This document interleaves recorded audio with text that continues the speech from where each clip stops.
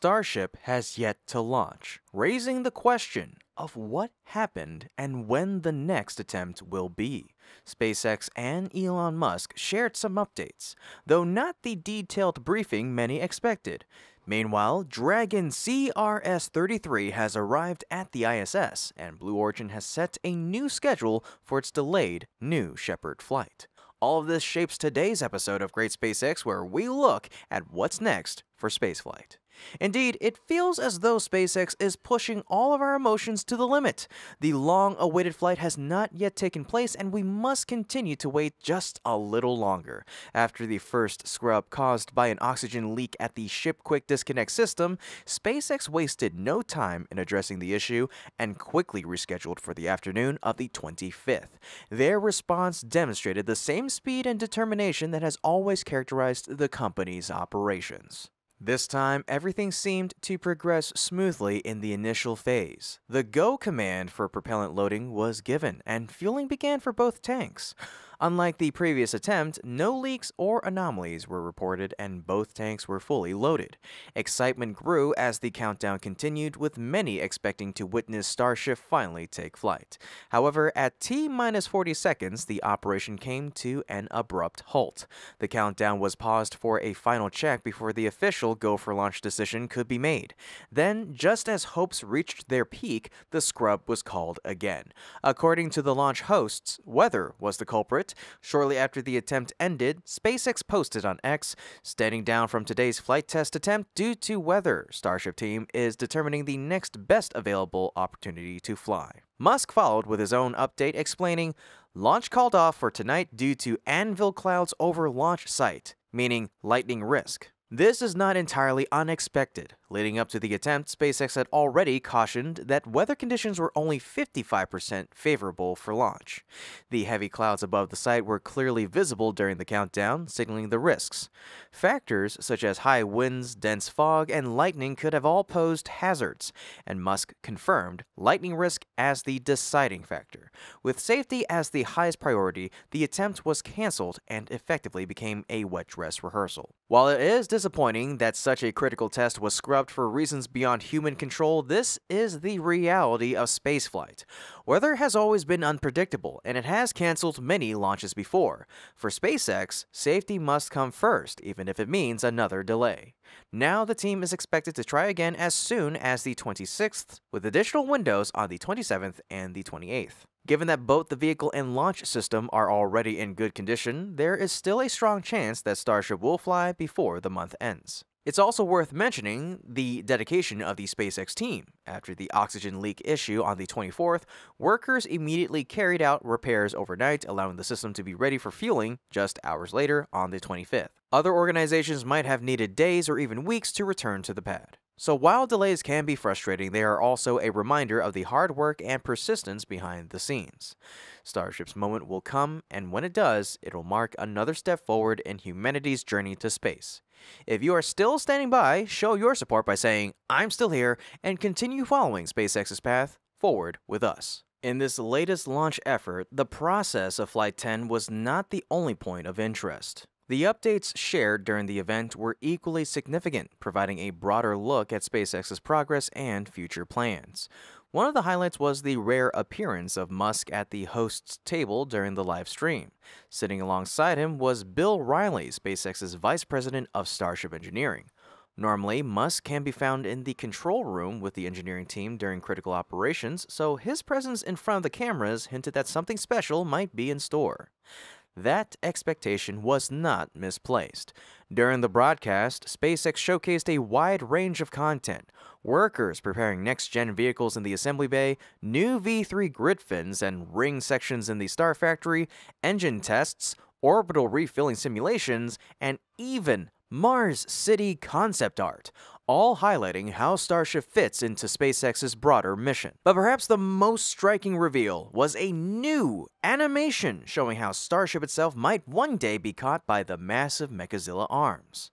The video depicted Starship descending from orbit, igniting its landing burn, flipping into position, and then being guided into place by the chopsticks. The scene was dramatic and inspiring. About a year ago, SpaceX had drawn a similar 3D animation of a booster being caught by Mechazilla, and that vision became reality. If history is any guide, we may eventually see the ship catching attempt come true as well. Should that succeed, it'll mark the beginning of full reusability for both stages, a milestone that could change the economics of spaceflight forever. Another fascinating detail revealed in the animation was that the ship is slated to be caught by Pad 2 while the Super Heavy booster lands at Pad 1. This setup underscores the critical role of Pad 2, which is currently under construction, in enabling simultaneous recovery of both stages. The vision of a two-stage catch highlights the sophistication of the system SpaceX is building. Beyond the livestream, SpaceX also shared several updates on its official X page. One standout was a video about Starlink technology showing how the satellites function in orbit, what components they use, and how the manufacturing process works. Musk himself described it as laser in space, highlighting the satellite's ability to achieve precise laser tracking in space at 4,000 kilometers distance while moving at around 25 times the speed of sound. This extraordinary capability represents a leap forward in space-based communications. SpaceX also introduced Starlink V3, which will be deployed by Starship. According to the company, Starship will deploy the more advanced V3 Starlink satellites, with each launch adding more than 20 times the network capacity of current Falcon 9 flights. The video illustrated the full process, from Starship's ascent to the opening of its payload door, the deployment of satellites, and the return of the vehicle to Earth. It was a compelling reminder of how closely Starship is tied to the future of global internet connectivity. Musk shared a striking photo from beneath Starship's engines, showing all 33 arranged in a clean, orderly layout that suggests strong reliability. Though this is only the Super Heavy V1, future upgrades with V3 and Raptor 3 engines promise even greater performance. The image also offered a rare look at the underside of the orbital launch mount, notable for its impressive organization. Another eye-catching update was a concept image of Starship on the surface of Mars. This version of the vehicle featured some notable modifications, including a functional payload door to support the deployment of large cargo. Most strikingly, this Starship was shown with landing legs, a crucial addition for the first missions to the Martian surface. Alongside the image, SpaceX announced Starship is built to deliver millions of tons to Mars. We're now offering Starship services to the Red Planet, recently signing our first agreement with the Italian Space Agency. The announcement marked one of the clearest signs yet that Starship is being positioned as a truly interplanetary vehicle. Despite all of these exciting updates, Musk's discussion before the second scrubbed attempt was fairly brief. He shared some valuable details, but the much-anticipated technical update he had promised was not delivered. Musk explained that he plans to go over progress to date and engineering, production, and launch plans for the future in a dedicated presentation. For now, that event will likely take place only after Flight 10 is successfully completed. Though Flight 10 has yet to launch, the attempt offered a glimpse of what lies ahead, from Starship's catch system to Starlink V3 and Mars ambitions. The full technical update will be worth the wait, giving a clearer picture of Starship's path. Until then, we watch with anticipation. Alright, well that wraps up the Starship update. Now, let's shift our attention to another important mission, the Dragon CRS-33 resupply flight to the International Space Station. On the morning of the 24th, SpaceX successfully launched its 33rd Cargo Dragon mission. After spending 29 hours in orbit, the spacecraft arrived at the International Space Station and docked smoothly on the morning of the 25th. The precise docking time was 7:05 a.m. Eastern, coming in 25 minutes earlier than originally scheduled, which highlighted the accuracy and efficiency of the mission. For this flight, Dragon carried more than 5,000 pounds, or roughly 2,270 kilos of critical cargo. This included food, supplies, and a wide variety of scientific experiments designed to support the astronauts and researchers aboard the station.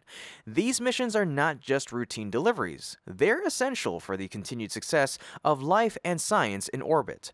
Acting NASA Administrator Sean Duffy shared a statement after the launch emphasizing the importance of these missions for the future of human exploration. He noted that commercial resupply missions to the ISS provide science that helps prove technologies for upcoming Artemis lunar missions and beyond.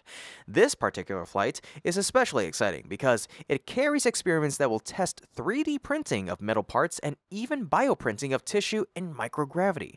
These advancements could one day give astronauts the ability to manufacture tools or medical support systems on demand during missions to the Moon or Mars. Imagine the potential. Instead of waiting for a resupply ship, astronauts could print what they need directly in space. CRS-33's arrival highlights Dragon's vital role in sustaining the ISS. Its reliability stands out as other cargo craft face delays and setbacks. Beyond delivering supplies, Dragon now helps reboost the station's orbit, a task once handled mainly by Russia's Progress. With Russia planning to exit the ISS program by 2028, Dragon and Cygnus will take on greater responsibility for keeping the station aloft. When CRS-33 returns in December, it'll bring back experiment samples and scientific gear, underscoring Dragon's unique role as both a supply ship and a return vehicle. We're almost at the end, but before we wrap up, let's briefly look at Blue Origin's recent update. The new Shepard NS-33 mission was originally scheduled for launch on August 23rd. However, a problem with the booster's avionics forced a scrub. Blue Origin later confirmed that the new launch target is August 26th at 7:30 a.m. Central Time, just 3 days after the initial attempt. By the time you're watching this, the mission may already be underway or completed, assuming no further delays have occurred. While New Shepard's return is notable for Blue Origin, it remains on a far smaller scale than SpaceX's Dragon or Starship, which lead in orbital missions, ISS support, and interplanetary goals. NS-35 may launch before Starship Flight 10, but they operate in very different leagues. Still, Blue Origin's progress will be worth watching as Dragon CRS-33 continues proving its value to the ISS, keeping the space industry dynamic and exciting. This has been Kevin with Great SpaceX. Don't forget to like the video and subscribe if you haven't already to stay up to date with yours truly on the latest milestones in SpaceX's journey.